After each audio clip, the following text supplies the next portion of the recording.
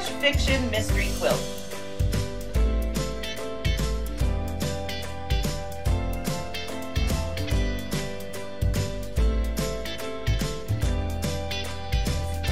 Hi, I'm Linda Smith. And I'm Sue Ellen Jennings.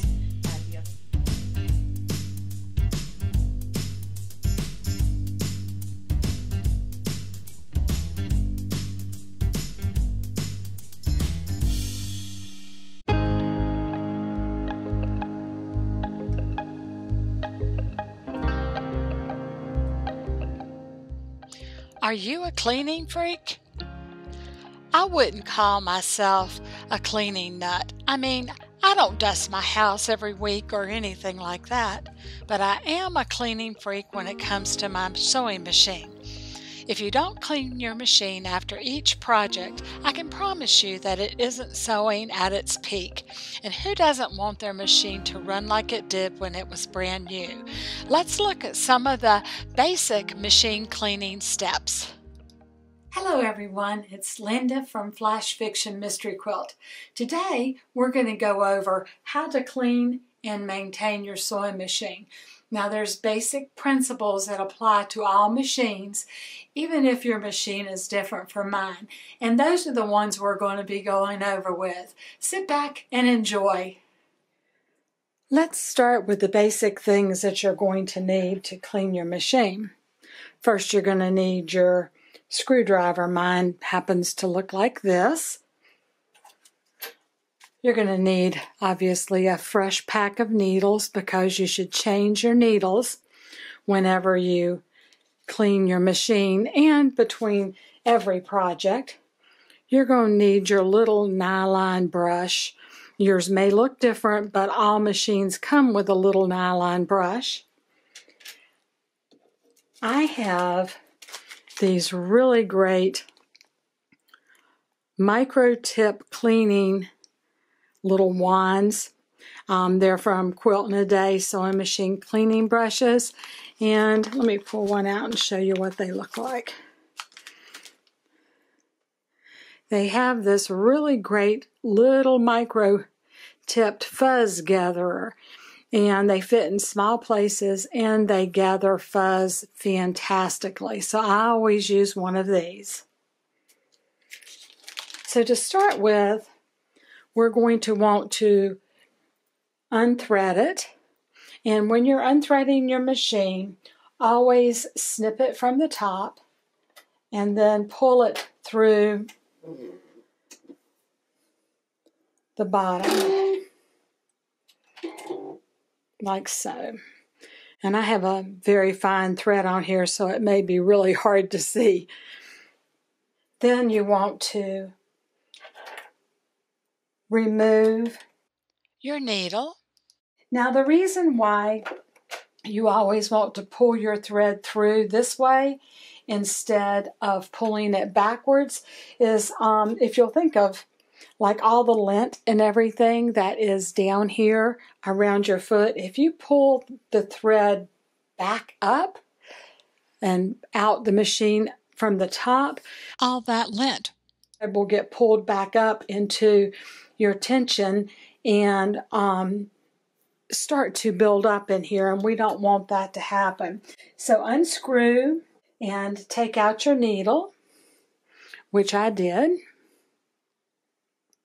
and then remove your foot. And again, your machine, I've got a walking foot on mine right now. Your machine may look different, but all the basic principles here are the same. So I'm just going to remove my foot. And then I'm going to remove my bobbin.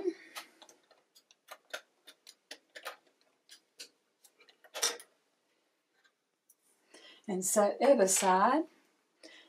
Now for my machine, it has screws that hold my plate in, and they are right here and right here.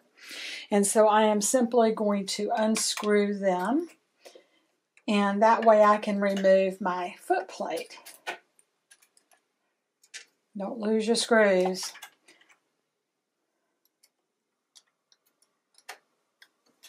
once you get it started, you can just spin it with your fingers, so that's really nice. Make sure your foot is up, and then remove your plate. And so the first thing we're going to clean is the plate, and you just want to brush it. This is the back side of my plate. You just want to brush it with your little brush all over so that everything's clean. Now, if your machine is like mine, it has a whole bunch of little gizmos in here, and so you want to be gentle with them so that you don't break or cause any functions of your machine to not work. But you can see it pulling out the pieces of lint that have gathered up inside where my feed dogs go. I love cleaning my machine. If you don't clean yours after every project, you should start doing that, because it makes such a great difference in your sewing and in how well everything, your stitches look and how well your machine runs, because most machines absolutely love to be cleaned. The next thing I'm going to clean is my little feed dogs, and they always have, as you can see, a bunch of fuzz. It makes me feel like I've really accomplished something, and I've extended the life of my machine. A lot of people take their machines in every year to get them serviced. My machine is 5 years old and has never been in for a service. This particular brand of machine, the Juki DX 2000 QVP, doesn't require oiling, and I've been real fortunate that it hasn't needed anything but just really good cleanings like this. Look at this ball of fuzz here. There's my stack of fuzz right down here I'm keeping. Now, once I have the majority of the fuzz out of the top, then I'm going to take off my bobbin holder, because down inside of here always gets really, really full of lint. But before I go there, I'm going to take my little brush and I'm just going to clean this out really well, getting inside all the cracks and crevices, and on the underside as well.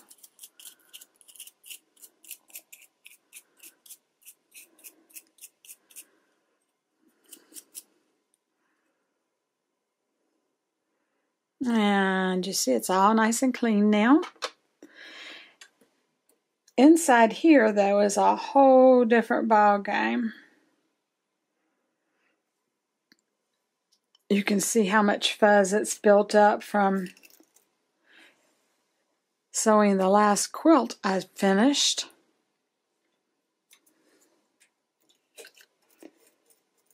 And there's all kinds of little crevices in here that can hold. Once I finish with my brush, then I'm going to go back through again with my little sewing machine cleaning wand to get everything else out that the brush may have missed.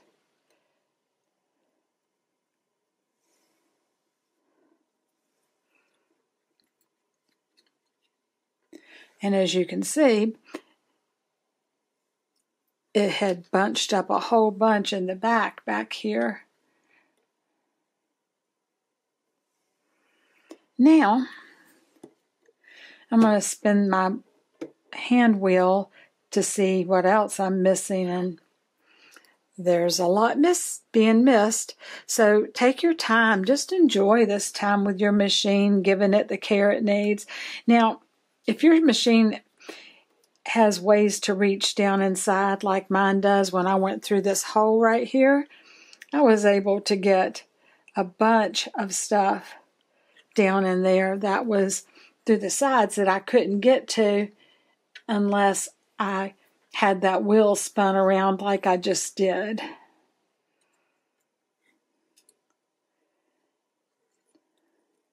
So don't be afraid to turn your hand wheel just a little bit, and then you can put it right back once you're finished. Now, with these things, I can reach down in here, and I don't jam it around or pull on anything. I just reach it down to catch any dust that has fallen down on the sides that you can't reach with your little brush. And I just keep cleaning and keep going back in the same spot until my little sewing machine cleaner thing comes back empty. And when it comes back empty, then I'm fairly sure I've gotten everything.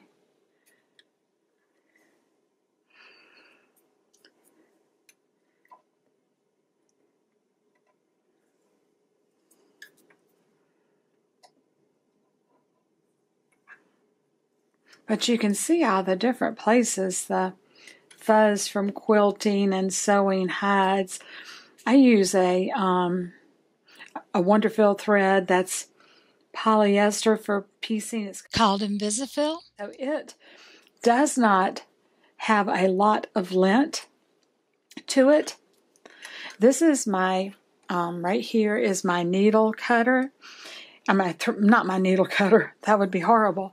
It's my thread cutter, and so my little wand, cleaning wand, can fit up in there and grab anything that's up there. And I also will go at it from the side, and I will lower my foot and press the cut thing so I can see it come out and see if there's anything stuck to it that I may have missed. And it looks good.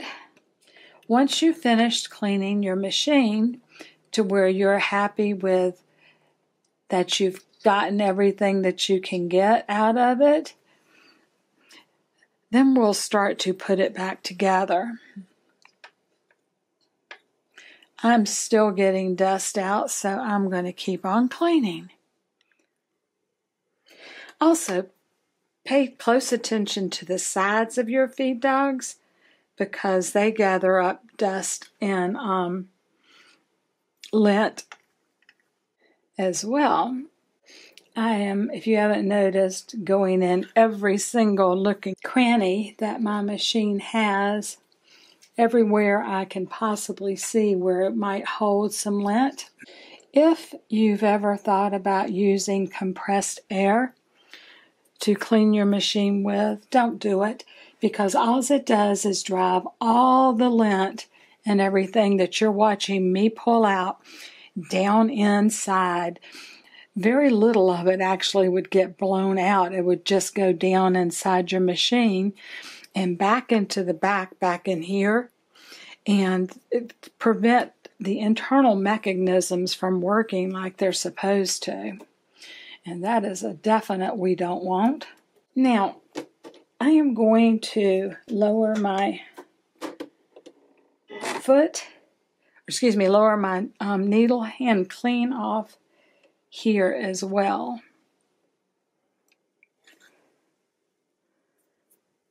And the brush would work fine here.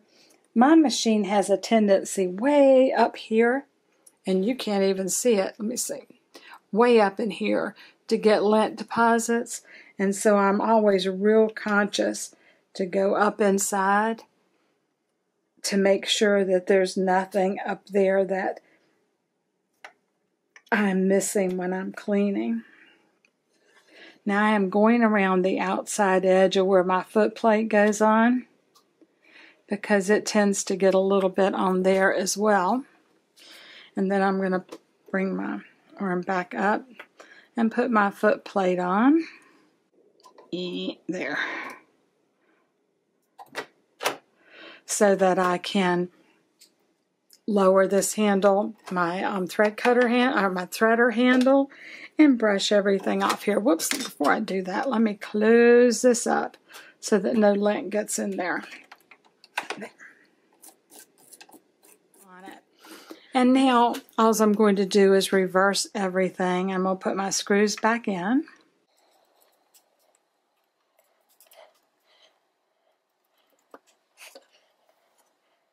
I'll get this out of the way before I knock it on my floor and then I have to vacuum again, but that's what came out.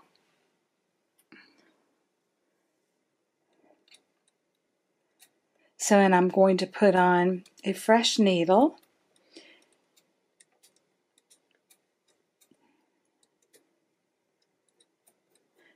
I screw mine in by hand and then I tighten with my screwdriver once I've got it well in.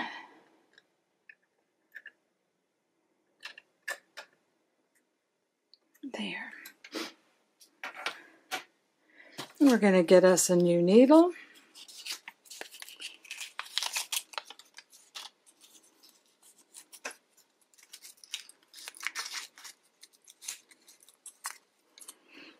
And for most machines, your needle will have a flat side, like that is right there, and then it'll round off on the other side. And the flat side goes to the back. So I'm just going to put that in and push it up as high as it will go and hand tighten my screw right here and then come back and tighten it with the screwdriver.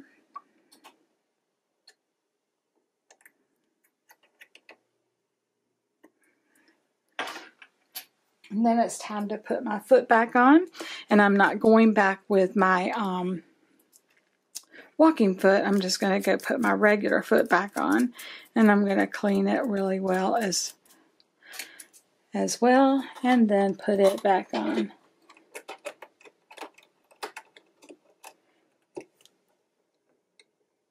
Screw that back on. And once I have it hand tightened, same as my needle, use my screwdriver right like that. And then I'm going to put my bobbin thread back in and rethread my machine. And I'm all set. I hope you enjoyed this video and I hope you learned something. And if you don't have these little sewing machine cleaning brushes, I know they're available on Amazon and probably at your favorite quilting store as well. They are absolutely fantastic, and you get 25 of them in a pack, and they can be reused. Like this one I will reuse for my next cleaning just because it's no longer white at the tip. Boy, is it never not. It still is good to pick up lint, so they last for a long time. Hope everyone has a fantastic day, and we'll see you again on our next video. Bye, y'all.